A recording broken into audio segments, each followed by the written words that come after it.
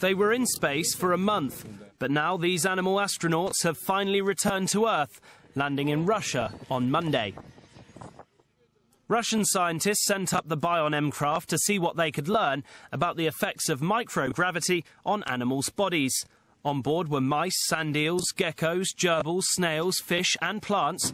The rocket spun 360 miles above the Earth. That's higher than the orbit of the International Space Station. Scientists have performed tests on the animals that made it back alive, but sadly 53 mice died in space, as did 8 gerbils. However, all 15 geckos survived.